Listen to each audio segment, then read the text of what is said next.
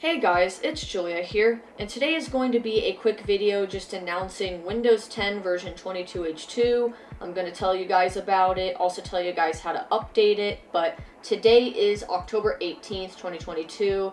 It's the day it was released, and basically this is just a minor update to Windows 10. There was also a Windows 11 update, but I'll make that another video. You'll see it in Windows Update as Feature Update to Windows 10 version 22H2. And it doesn't really add very many features, but one of the features is the option to receive important notifications when Focus Assist is on. And it says Focus Assist is like a do not disturb mode that hides notifications. And then something about Windows Autopilot. I'm sure there are more things that were added in this update that we don't know about. Probably a lot of bug fixes and stuff like that as well.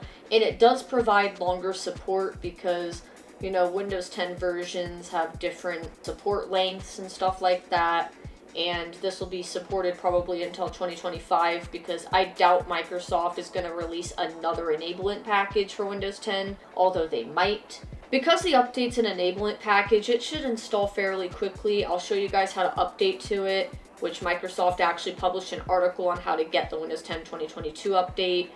And they say it has a limited set of features focused on productivity and management, will deliver the update, blah, blah, blah, and all that usual stuff like that. And they tell you how to update it, and they tell you to go to Windows Update.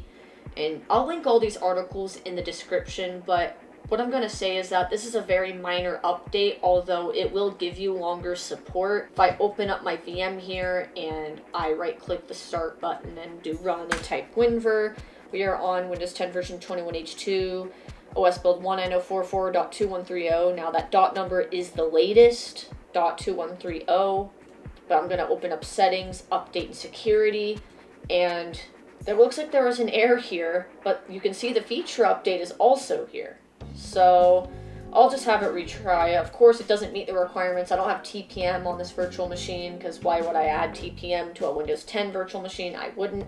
But you'll see right here in Windows Update. Feature update to Windows 10 version 22H2. The next version of Windows is available with new features and security improvements. When you're ready for the update, select Download and Install. So I'm going to select Download and Install, and it's going to install Windows 10 version 22H2. If you're on 2004, 20H2, 21H1, or 21H2, this update will install fast because it's an enablement package, and those just enable features. Because those features were added in a cumulative update already, it'll be a very fast update. It will not take long to install at all, even on a system that isn't very powerful. Because you can see my VM already wants to reboot that fast. So we're going to reboot it. When it's done, we should already be on it. However, if you're not on .2130, there's a chance that it will have to update to that, meaning it will take as long as a cumulative update, but it just depends on what version and what dot number you're on. Will depend on how long it takes, but it won't go through that entire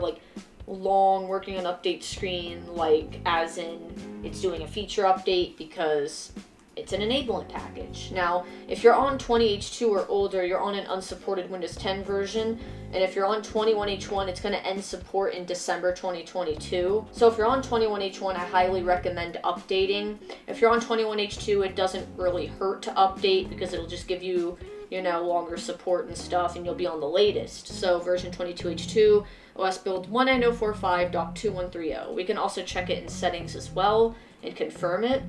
Now, if your system's compatible with Windows 11, you're going to have to click Stay on 10 for now in order to receive the feature update for Windows 10, because if you don't click that, it will not get the feature update and you'll be stuck on whatever 10 you're on, because Microsoft was weird about that, and you'll have to click Stay on 10 if you don't want to upgrade to 11. Although, just because you click on that doesn't mean you can't upgrade to 11, because you could go to Microsoft's Windows 11 download page and upgrade through there. So yeah, you can also get an ISO and upgrade that too. But we are indeed on, 22H2 and that OS build. So it's really easy to update that. So you could also go to the download page and update here. However, here's the deal with this. If you do this method, it's not going to be the enablement package method, so it's going to take long as a full feature update because it's going to actually do an upgrade with an ISO basically. and when you do that, it'll take a lot longer. So I highly recommend getting it through Windows Update. However, if you're having issues updating, then this wouldn't hurt to do. Or you could download the ISO through the media creation tool and then mount the ISO and upgrade, or do the upgrade option in the MCT. It'll say like upgrade this PC now. That will also do it too. But like I said, it's a very minor update, and it's better to just, you know, do it through Windows Update. Now for Windows 11, just to briefly talk about this, they released an update for 22H2 that enables a few features. It enables stuff such as tabbed file explorer. It enables like these things like task manager on the right click menu, this little menu for extra applications and other things.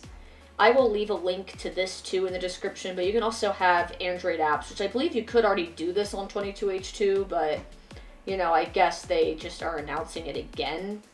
But this is a pretty cool update for Windows 11 users that are on 22H2 already.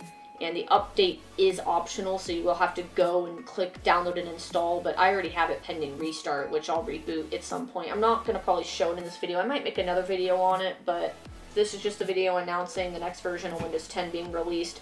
Not a major update, although, is it worth updating? I mean, if you want to be on the latest and you want to have longer support, then yeah, it doesn't take long to update. It's a very quick one. It wouldn't hurt to update. It'll certainly help with longer support and I guess a few new features and other things, because I'm sure we'll learn more information as time goes on. But just wanted to make this quick video, throw it out for you guys. But anyway, thanks for watching. Hopefully you guys enjoyed this, and bye-bye for now.